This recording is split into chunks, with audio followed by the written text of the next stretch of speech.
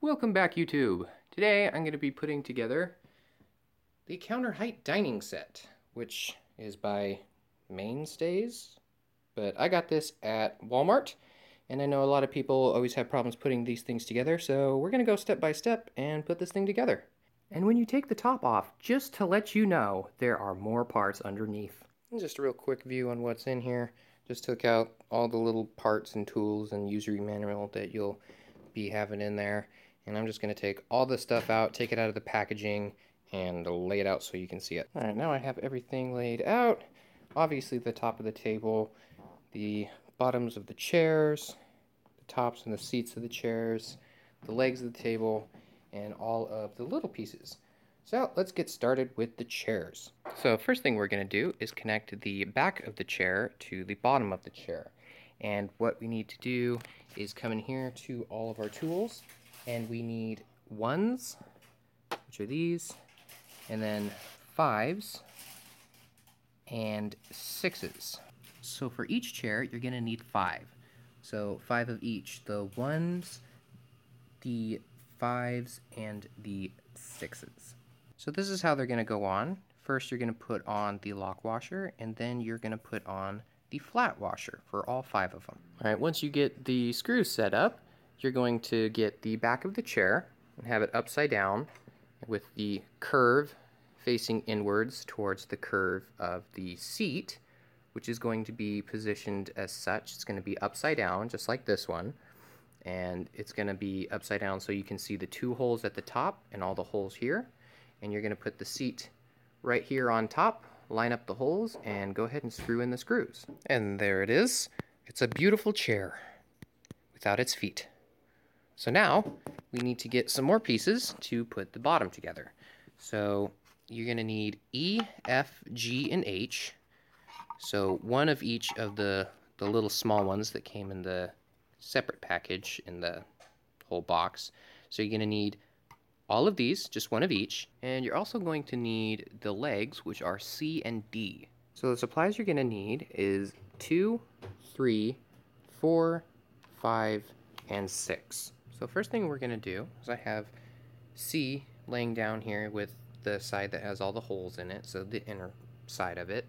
And then I have E and F placed where they're going to be. F's going to be up here and E's going to be down further.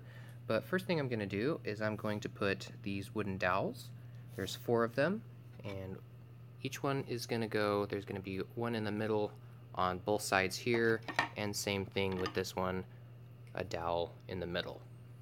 Now that the dowels are in, I'm going to go ahead and get the screws ready. It's the same thing as before. It's going to have first up the lock washer and then the flat washer. Alright, now I have all of the screws ready to go. And first thing we're going to do is we're going to get F on the far side and just pop it in there in the dowel. And same thing with E. I'm going to pop it in so that the outsides are the smooth portion and the insides are the ones with the holes.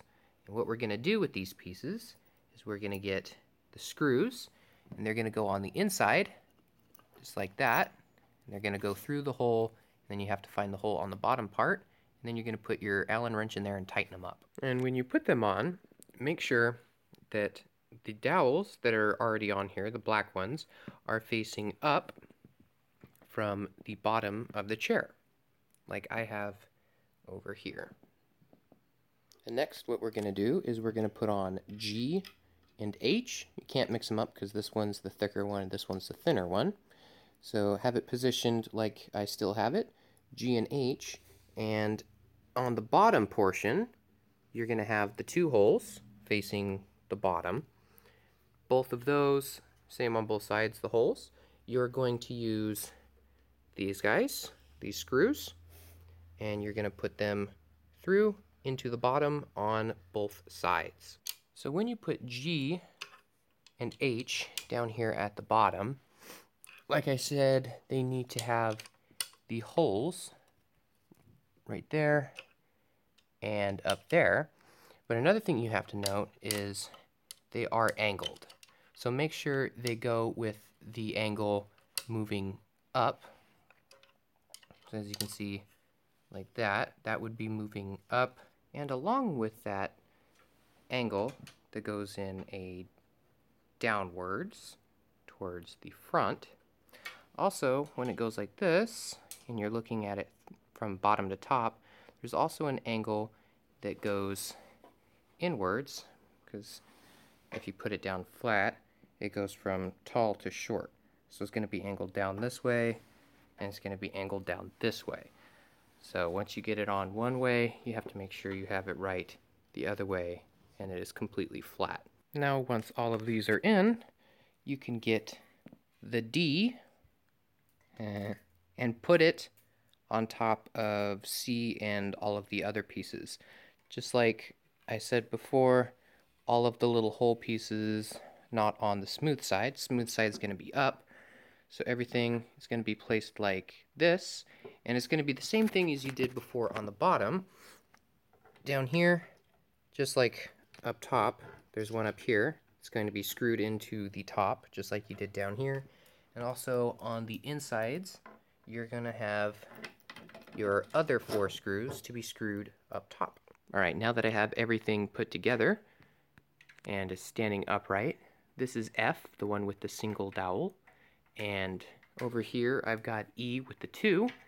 The one here in the back, F, the single one, is going to be the back of the chair. So it's going to look like this. So I'm going to put the back of this chair, which has that 1 dowel hole there, and the 2 right here and right here. That's just going to pop on, and once I do that, I'm going to flip it upside down so I can screw in the rest of the screws.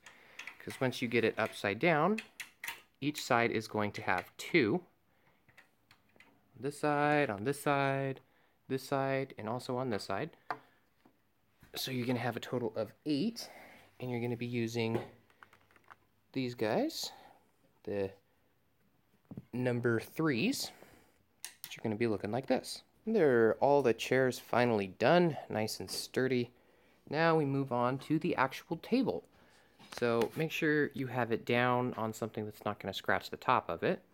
And then get your legs over here, and on the legs, they're going to have little protection things that are on them. So take all those off.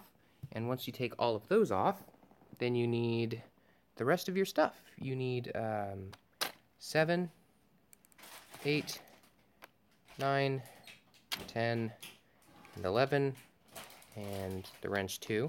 So each one of these are the same. They're all J's. So we're going to get the leg and the 2 screws, and we're going to put it through the end of the table. And there it goes in there. And you see, now that they're popping through on the other side, we're going to grab the 3 I told you about. The first one is the flat washer. It's going to go on there. Then it's going to be the lock washer. And last but not least, the nut to hold it all in place. So I'm going to do that to all of the ones on all 4 sides, and then we'll get the brackets and we'll be done. Now that they are all snugged and tightened and perfection, not wobbling, last but not least is the 11s, which are right over here. They're going to go on the edge of these to make sure that they don't ever move. And then you're going to grab the 10s, which are these little tiny screws. And you're going to grab 2 of them, and each one of these little ones going to go in there, screw them in with a Phillips head all the way around, and I'll show you what the final product looks like. And this is what it looks like when it's finally put together. It's one of the taller ones. You can tell by my TV stand and how tall this actually is.